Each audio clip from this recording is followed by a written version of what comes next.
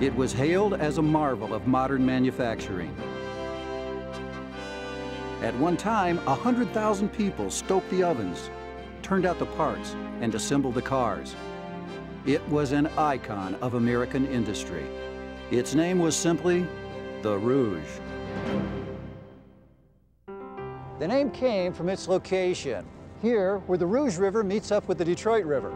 The idea was unmistakably a Henry Ford vision.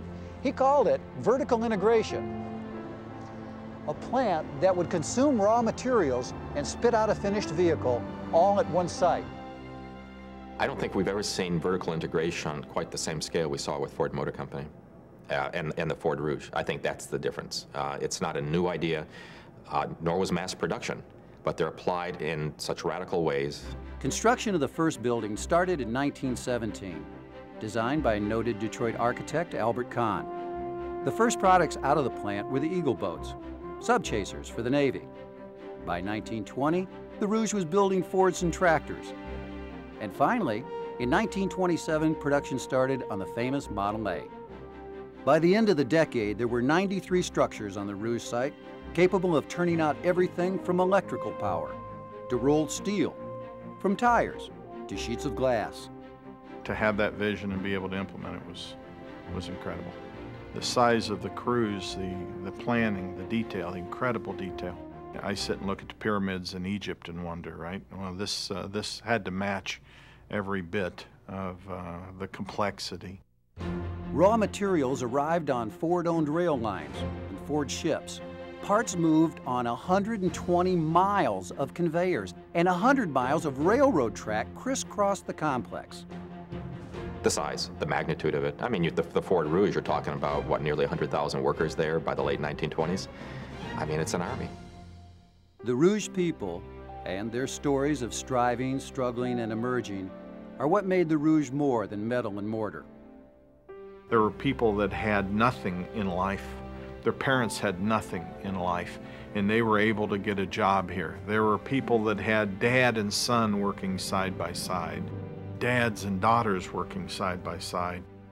Workers struggled at the 1937 Battle of the Overpass on Miller Road, and they persevered through the strike of 1941 to organize as UAW Local 600. Through it all, the Rouge became a community with a strong heart and sense of its own identity. People just love this place. Every day they walk in the door, there's something new, something challenging. They feel very, very comfortable, as this place is their second home. By the 70s, the once mighty Rouge plant was showing signs of age. Decentralization was the new king. As work was farmed out to other factories, the manufacturing giant slowed down. So in 1999, when Bill Ford said he was going to give new life to the Rouge, many people wondered why. So I'm truly pleased to announce today that the Ford Motor Company is initiating a complete environmental and aesthetic revitalization of our Rouge manufacturing complex. The revitalization of the Rouge complex is a terrific opportunity to demonstrate sustainability by transforming the icon of the 20th century industrial manufacturing into the model of a 21st century manufacturing center. And for the Ford family, once again, to realize the importance of the Rouge and what it means to the company and what it means to the community and the workers, we were very, very pleased with the announcement. It's really his leadership that's saying business has to be responsible to the earth and to society, and taking out of a place for 80 years and then abandoning is not the right thing. And so a massive demolition and reconstruction effort began to transform the Rouge into a model of 21st century manufacturing.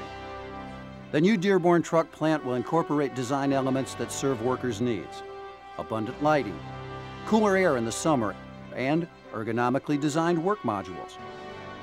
Today's manufacturing demands extreme flexibility, and the new world-class assembly lines will be capable of handling 3 different vehicle platforms and 9 different models. 80% of the tooling will be reusable on the main line.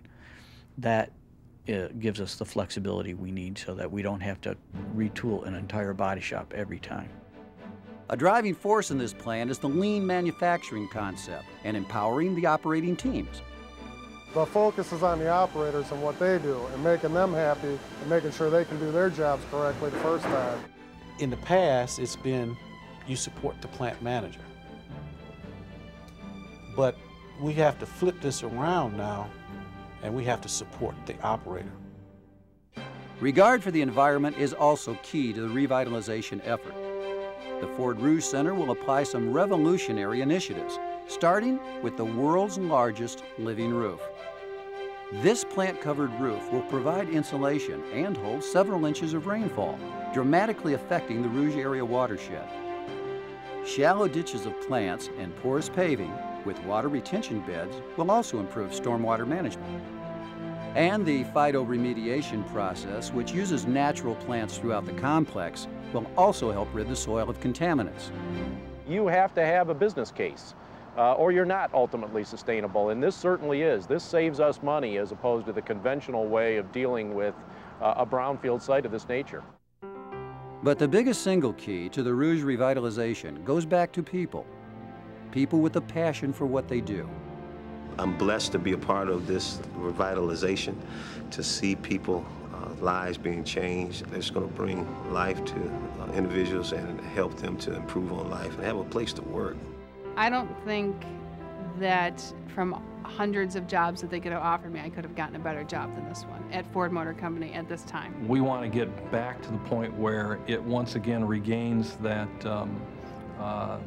the idea of having it be a world-class lean manufacturing complex, and that's the way we're pushing.